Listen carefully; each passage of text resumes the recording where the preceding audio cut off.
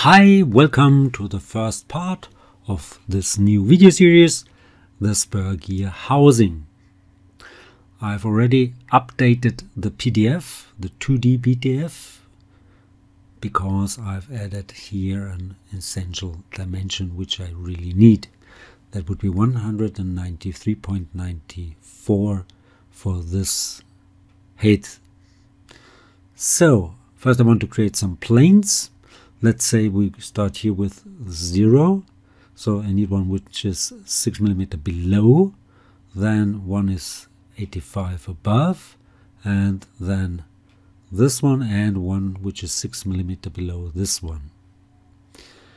I want to create one on this side, on that side, and maybe 2 or 3 here, so one for that reference here, this one and that one, same on the other side, so here, there and this one. So let's have fun with Onshape. Okay, let's create some planes. So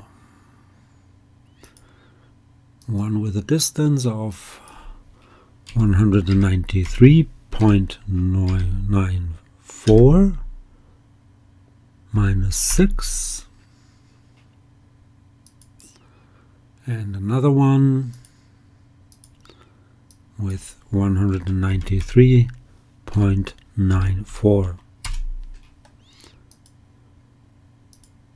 one with minus 12, so I have to reverse the direction because a negative value is not allowed, so let's go for 12. Nice. And then another one to the right plane, and that would be 270 divided by 2, so that's 135. Another one, reverse the direction, again 135.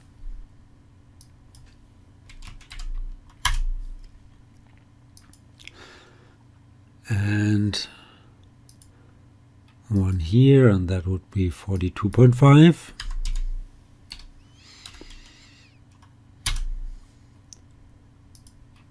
And one more. Reverse the direction, and it's again 42.5.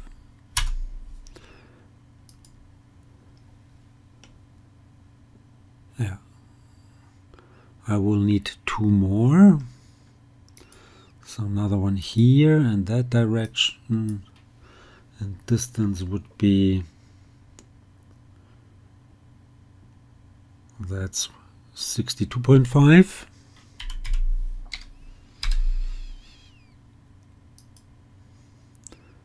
And for the moment the last one, opposite direction, again 62.5. And I will do the rest of them when I need it. Okay. Let's rename those planes.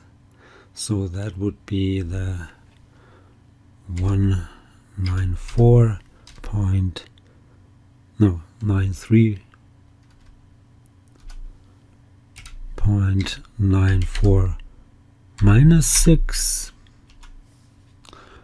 This would be the 193.94. That would be the minus 12. This would be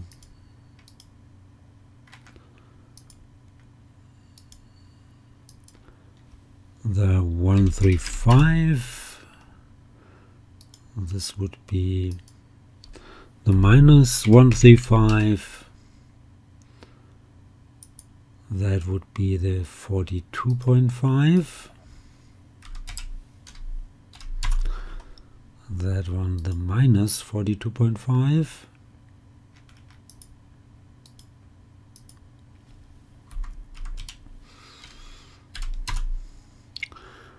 And these 62 62.5 and that one here minus 62.5. Okay, our first sketch should be on the front plane, so go for a sketch on the front plane. I need a rectangle, maybe like that here. So this one and that one should be collinear, this one and that one are coincidence, and this one and that point or that plane here. And I need a circle, diameter 600.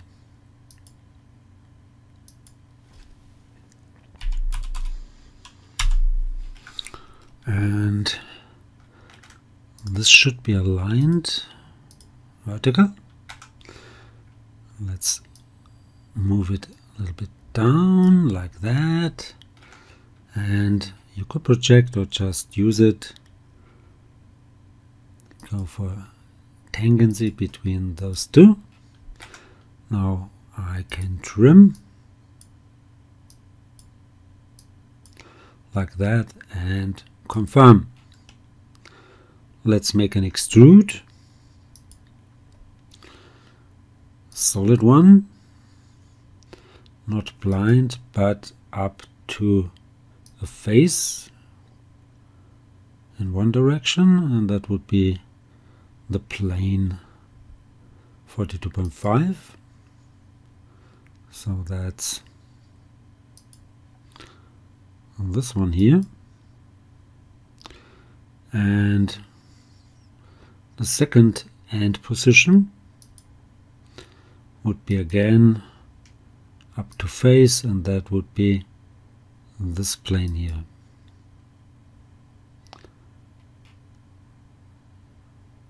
And of course I need to select the sketch and confirm. Now I need a draft on all sides, so go for draft. The neutral plane would be, of course, the top plane, so that's this one here. Let's try to select it.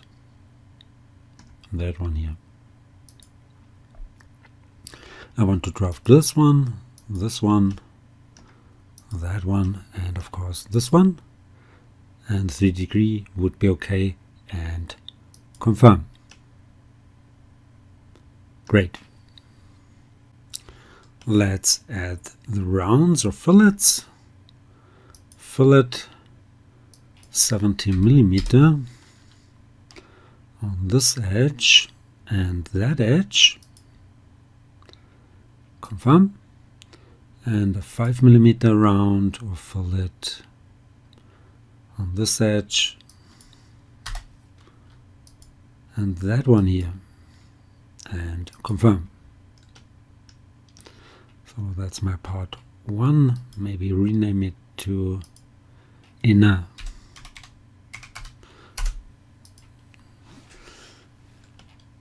Let's hide this part. I need another extrude. This should be a new solid. Yes, that's okay. It should go up to a face. Yes. And the second direction should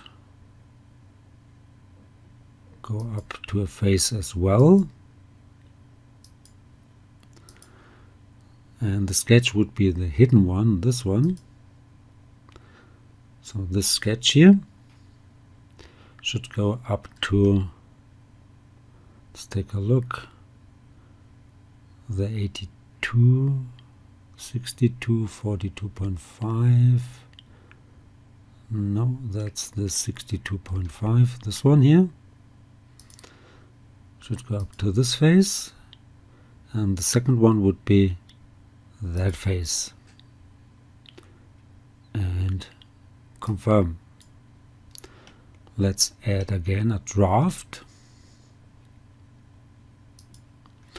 Neutral plane would be again the top plane,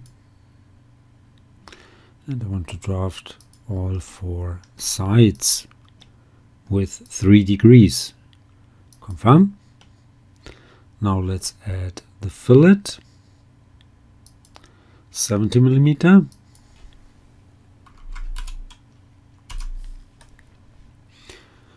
On this edge and that edge. Confirm. And a 20 millimeter fillet, not a draft but a fillet, 20 millimeter on this edge and that edge. Confirm.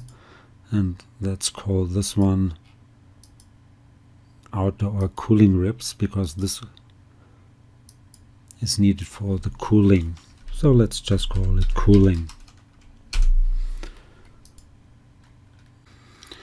I need 2 more planes, so go for a plane with a distance from the front plane, and that should be 72.5,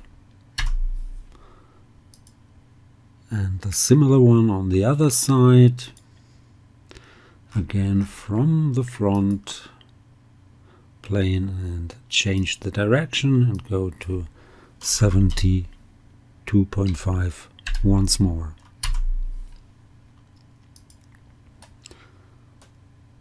Yeah. Now the sketch on the front plane. That would be a rectangle. Maybe like that here. And I want to align those two and this one, and let's see if we can select the plane.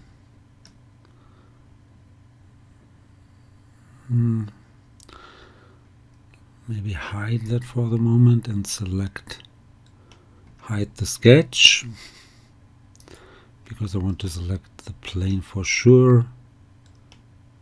That would be this plane here. Yeah. Now that distance should be 3 millimeter,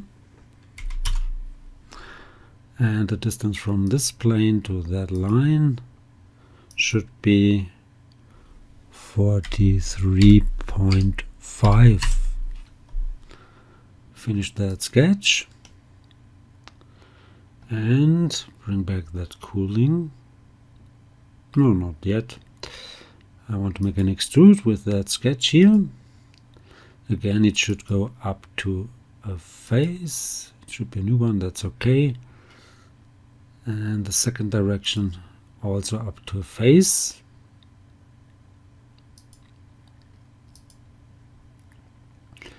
And that would be on this plane here. And that plane here. And confirm. Of course, I could rename those 2 planes as well. So go to rename, that would be 72.5, and this would be minus 72.5. And of course I can move those up to those planes, so they're all together. Now I need a linear pattern. Where's my pattern command? And there you go. Linear pattern, I want to make new. I want to pattern a part. That's okay. That would be part 3. Direction would be, yeah, can I go normal to a plane? That would be normal to the right plane. But that's okay. And I need 6 instances, and the distance between those should be 33